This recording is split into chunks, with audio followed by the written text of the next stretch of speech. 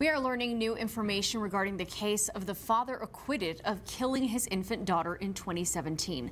Jose Angel Varela remains behind bars at the El Paso County Jail despite being found not guilty earlier this week.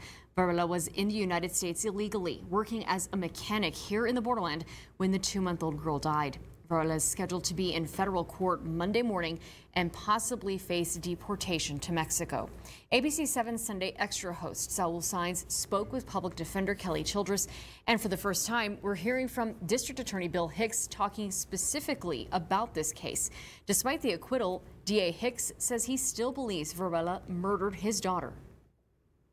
That baby was murdered, and the real injustice here is that we don't have anyone held accountable for that. That's the key question. Can it be reinvestigated to try to determine exactly who will be held responsible?